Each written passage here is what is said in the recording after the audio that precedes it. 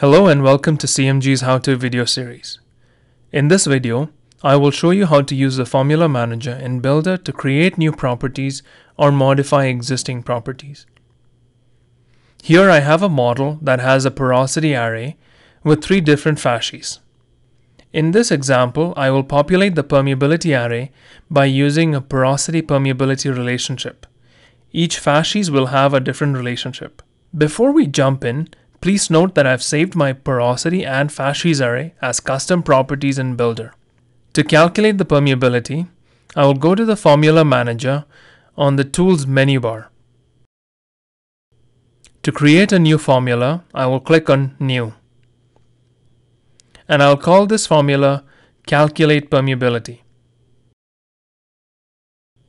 To calculate the permeability, I need both the fascies array and the porosity array. I will click on Add Independent Variables button and add the fascies. Similarly, I'll add the porosity array as well. Here you can see Builder has assigned x0 and x1 as variable names for the fascies and porosity arrays respectively. Next, we have to define the specific formula. In the Formula Manager, besides the usual arithmetic operators, we also have logarithmic and logical operators. In addition, we also have neighbor functions. Neighbor functions operate on spatial properties to calculate the average, sum, minimum, or maximum of neighboring grid blocks. Coming back to our example, here I'm going to add the formula.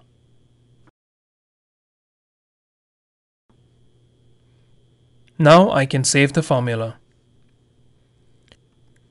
To assign the calculated value to a parameter, I will exit Formula Manager and come to Specify Property.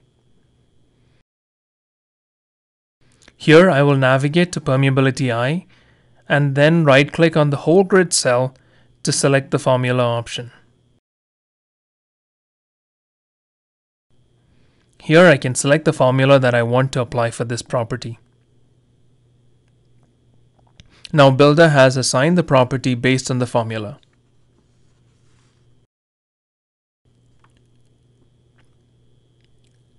To verify and cross-plot the properties, we can use the Analyze Properties tool under the Reservoir menu bar.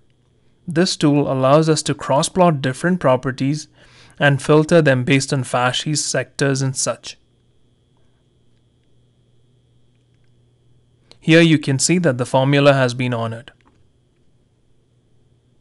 That covers a quick overview of the Formula Manager in Builder. Thank you for watching.